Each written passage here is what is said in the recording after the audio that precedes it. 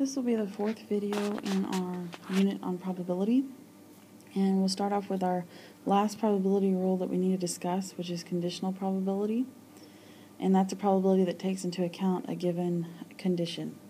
And if you'll recall, we read this as the probability of event B given event A.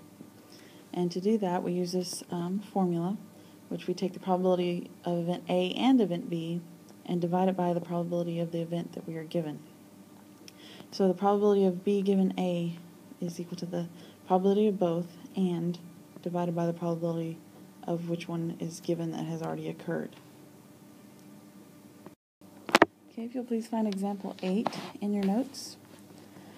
In a recent study, it was found that the probability that a randomly selected student is a girl is 0.51, and the probability that a student is a girl and plays sports is 0.10.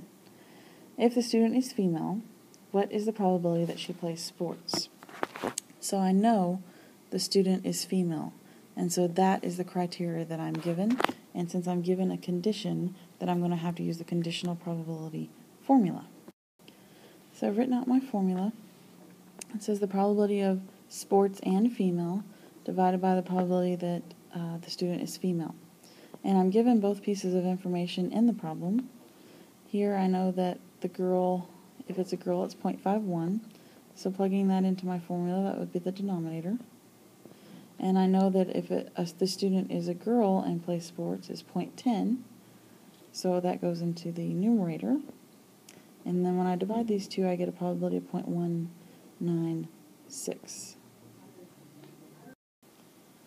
And I also should have started off, this formula is equal to, this is the probability of sports given female. Okay, please find example number 9.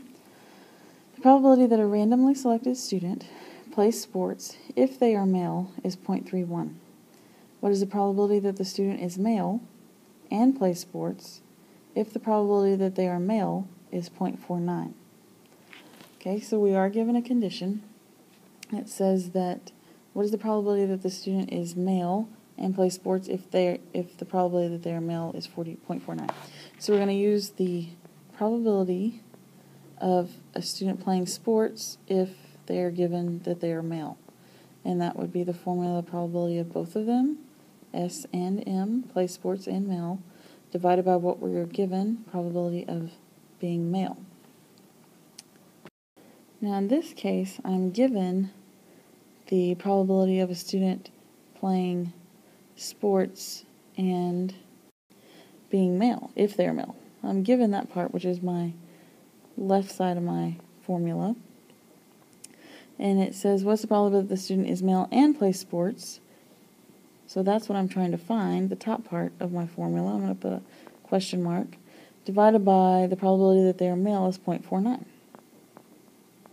So basically I've got kind of a proportion-like thing I want to solve. So I'm going to rewrite this over here. This is 0.39 equals what over 0.49. So if we just multiply those two probabilities together, we will get x equals 0.152.